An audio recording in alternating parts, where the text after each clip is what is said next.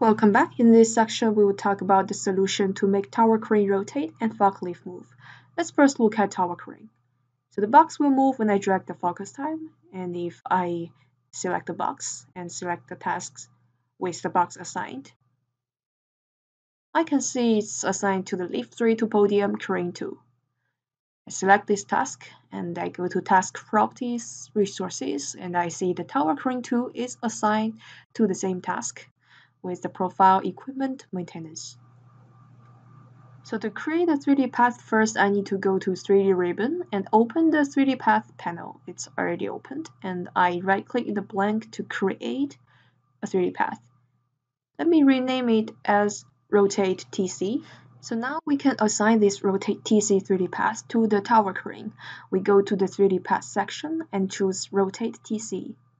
And for alignment, let's choose custom. It's a very important step. Okay, then we can go to 3D Path Properties panel and hit Capture Keyframe. And then 2 keyframes are created, and I will actually jump to the first keyframe and hit Edit 3D Path or Modify 3D Path to bring up the coordinate.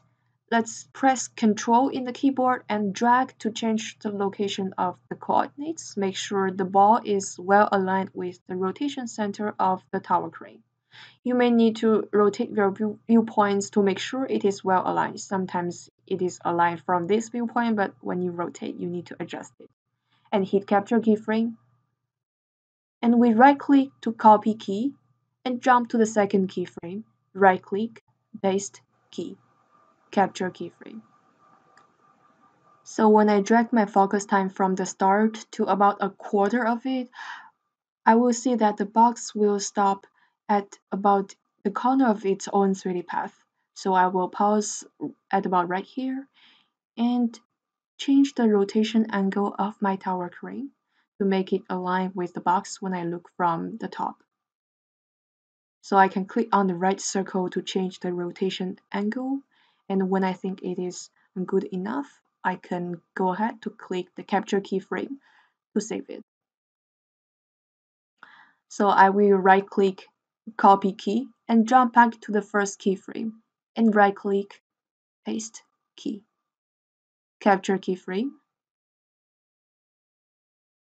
And I will keep dragging my focus time until I face the second corner. I think it's aligned well, but I will hit capture keyframe to save this angle and right-click in the blank, copy key, and jump to the last keyframe, right-click, paste key. Capture keyframe. So now if I drag my focus time, I will see the tower crane will move and follow the box.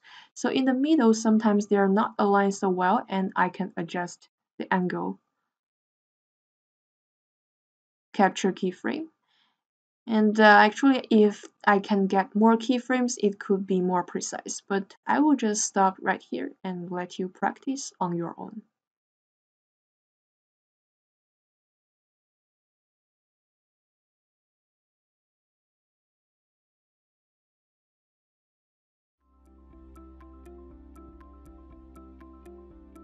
If you found this video helpful, please give it a like. If you want to see more such series, consider subscribing to our channel.